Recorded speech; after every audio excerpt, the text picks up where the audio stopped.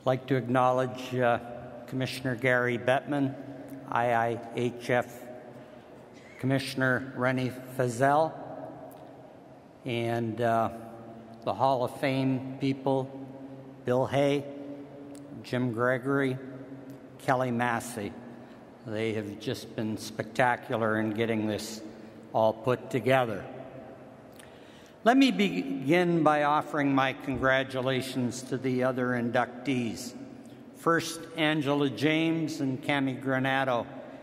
I'm thrilled to be going in with the first women, the inaugural class, and I'm very happy that I'm going in with you. Daryl Doc Seaman, the late Daryl Doc Seaman has done so much for hockey and still continues the legacy with his family, and it's wonderful that he is being honored. And then an old former player of mine, competitor, great goal scorer. We used to have a lot of battles, Dino and I, but he was a terrific player, and I'm thrilled to be going in with you, Dino. Terrific. I'm really delighted to be sharing this evening with such a fine and worthy group of inductees. I also want to thank the selection committee for approving my induction. I'm very, very honored. I have had the good fortune of working in the greatest hockey league in the world, the National Hockey League, for 44 years. I've gotten some lucky bounces along the way, but I have really been lucky in meeting and working with some wonderful people who gave me opportunities and put their faith in me, and I would like to thank many of those people. To the very first general manager of the St. Louis Blues, the late Lynn Patrick, for allowing me to get my foot in the door and work for the original St. Louis Blues as a scout here in the Toronto area.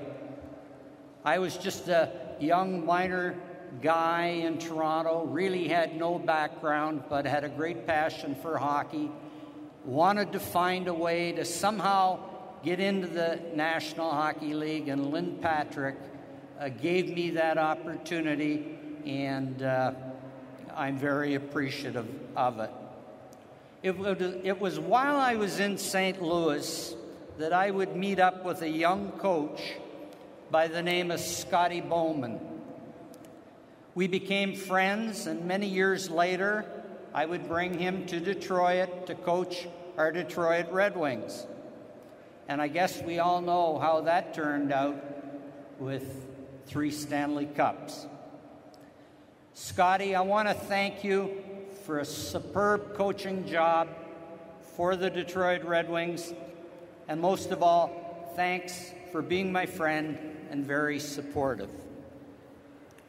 In 1972, I joined another expansion team, the New York Islanders. Actually, in our first year, Bill Torrey and I remember people calling us the Hapless Islanders, and we were the Hapless Islanders. Didn't last long, though. Bill Torrey hired me as he was putting his front office together. Bill gave me a ton of responsibility. He was a great boss. He was my mentor. He was and is a friend, and we would enjoy 3 consecutive Stanley Cups together before I would move on to Detroit to become the general manager in 1982. Bill, Torrey, thank you for your mentorship and getting me ready to become a general manager in the NHL. Bill, I'm truly appreciative. I grew up here in Toronto as a hockey-crazy kid with a crazy dream of someday, some way, of becoming a general manager of an NHL team. probably because I couldn't play. Thanks to Mike Ilitch, his lovely wife Marion, and their family, Chris and Carol, who are here tonight, I was able to realize that dream when Mike and Marion hired me on to manage the Red Wings, a team they had just purchased from the Norris family. Early on, we endured some particularly tough years, but you hung tough with me in spite of a lot of criticism at times, and the last 20 years have brought us all a ton of joy. I want to thank you, Mike and Marion and your family, for putting a lot of faith in me and hanging in there with me. Also, during the 1980s, I want to recognize two coaches who did a terrific job for us. My first coach, Nick Devellano, who kind of got our team off and running. He didn't have the best of teams, but he did a terrific job in kind of trying to make us competitive and pushing the team. So I want to thank you, Nick Devellano. In 1985, after a terrible season, we brought in a guy by the name of Jacques Demers, and he was a pepper pot and just did a tremendous job for us, taking us from last place in 1985 to the Final Four against the powerhouse Edmonton Oilers in back-to-back seasons. Jacques reinvigorated hockey in Detroit. He was a good coach. He got the players to play hard for him, and we had a lot of success. Now I believe he's a senator here in Canada. So, Jacques, if you're listening, thank you for doing such a good job in getting hockey back on the map in Detroit. I remain the senior vice president of the Red Wings, but the future really belongs to other young men. We have a bright future thanks to Ken Holland, who has been an all-star pupil, a close friend, and a top-notch hockey man. Ken has done just a tremendous job for the Detroit Red Wings, and I want to acknowledge him. And Mike Babcock, our coach, who does a superb job and brought us a Stanley Cup in 2008. And I don't want to forget, because these fellas are very important, the good men who find players for us. Jim Nill, Ryan Martin, Joe McDonnell, and our great European scout, Håkan Andersson. You have done a terrific job drafting year after year, and I can tell you I am very, very appreciative, and you are the major reason why we continue to have success. Franchises like the New York Islanders of the 1970s and 80s and the Red Wings of the 90s and 2000s succeed because of Hall of Fame players, and I have been both lucky and blessed to be involved with many. Let's start off with my time with the Islanders.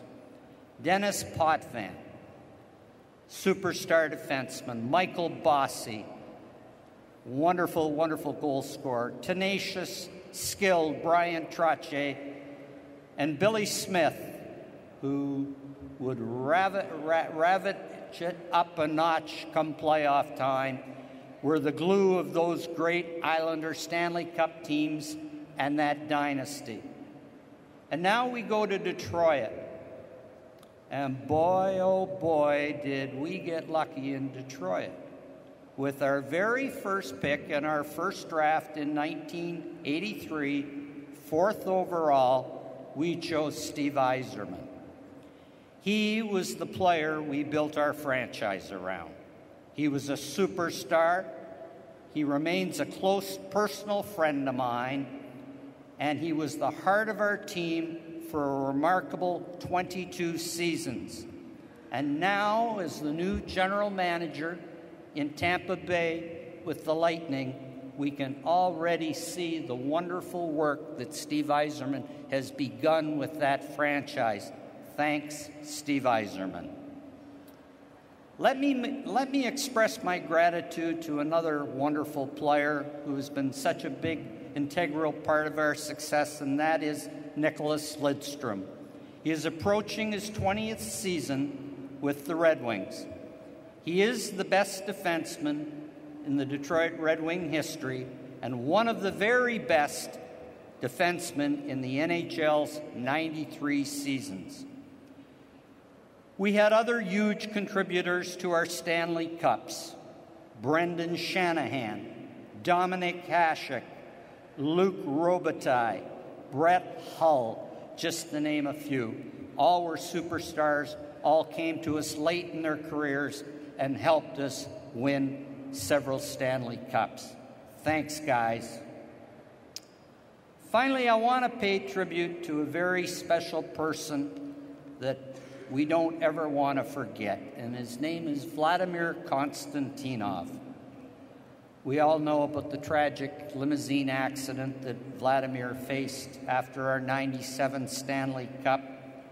I just want to tell you that Vladimir Konstantinov was and is a warrior. He's a great friend and a cherished member of our Red Wing family. I just enjoy so much at Red Wing games, going up to Mike and Marion's box at games, and Konstantinov comes up and sits there and cheers with their team, and we're able to have a little conversation with him. So we don't want to forget him. He was a wonderful guy. And I guess a final thought: if my 44 years in the NHL demonstrates anything, it is you should never give up.